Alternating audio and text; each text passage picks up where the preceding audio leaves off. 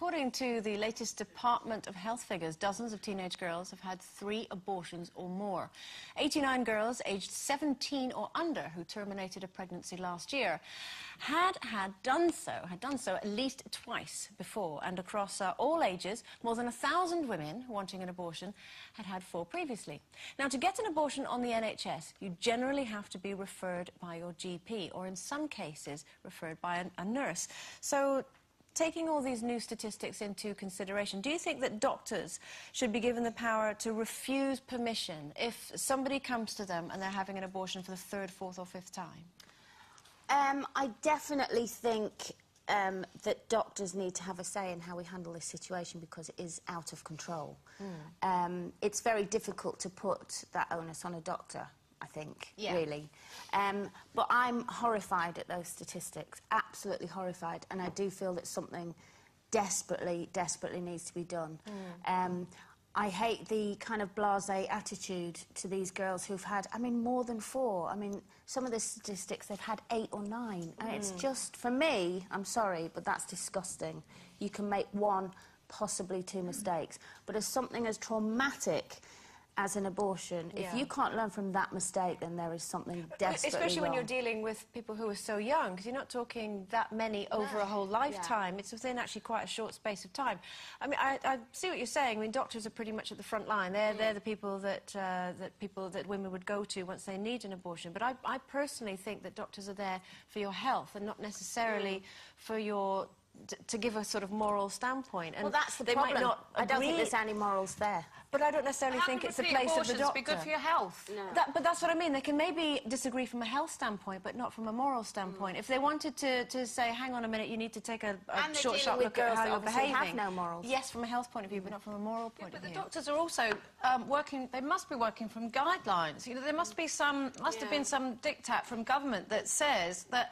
And this is, I'm so shocked by this, I really am. Girls between 12 and 16 can just get an abortion without even their parents knowing. They are offered counselling, though, so if maybe they can't go to their parents, they are offered but the counselling is a formality. It always has been. You know, that's just the rule. As long as you've had counselling, it's not counselling, it's like, do you want an abortion? Yes, here you go. You know, and I've had one. And what I can't understand about this is why anybody in their right mind, young or not, would be so mad as to put themselves through that as a kind of way of dealing with unwanted pregnancy. Now, there are so many ways to prevent unwanted pregnancies. Now, why would you get to a stage? How did we get to a stage where girls can just think that if they get pregnant, that's fine, just have another abortion? I think it's absolutely outrageous. I think we're in a society now that accepts it, and I think that's where we've gone wrong. We've come to a point. It is bizarre that we've actually come to this point in history. I can understand 25, 30 years ago, when we didn't have contraception, we didn't have anything like that. I can understand that. What on earth has gone wrong? What's happened? I don't know what the answer is, but it's like... What happened to safe sex? Yes, I mean, it looks like a badge of honour, you know, like an aspect. Oh, well, I've had... How many of you had? Oh, I've had... What's happened to it? I don't understand.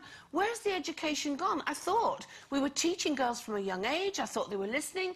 Why would you not have contraception when it's free? Why would you not do any of that? What has happened to society that we now have this amount of girls? Do you think it's actually gone the other way, Sherry, that perhaps there is too much information out there? So girls... Well, I don't know. Because, I mean, I think, definitely, teenage girls now know an awful lot more about sex than when I was growing up. When I was a teenager, it was kind of hush-hush. There was a wee bit of shame involved, you know. If there were girls that fumbled behind the bike shed, it was a bit, oh, look at her.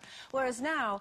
They're told from, I mean, sex education from 8, 9, 10, what have you. Maybe we need to actually reel back rather than telling them. But, you know, you can't stop educating people. You can't stop telling people what there is out there, because, you know, and also, you've got to think of all the unwanted babies. If you stop the repeat, you know, you would have...